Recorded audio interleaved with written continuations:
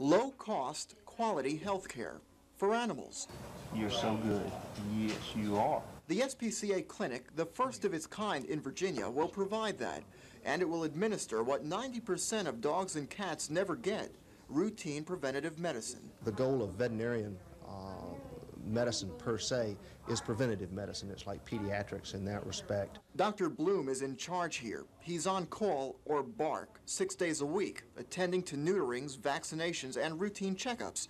If he's lucky, all his patients are as cooperative as this one. I've never, ever had a dog complain or a cat complain. Unfortunately, I've never had one walk in on their own either, so we really are doctoring for people.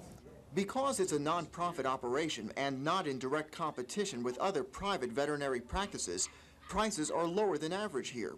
The services are for all small companion animals, not just dogs and cats. The aim is to get them off the streets.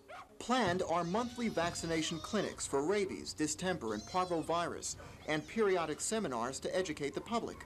The clinics open Monday through Friday and Saturday mornings, and office visits are by appointment. In Virginia Beach, Howard Jaffe, The Daily News.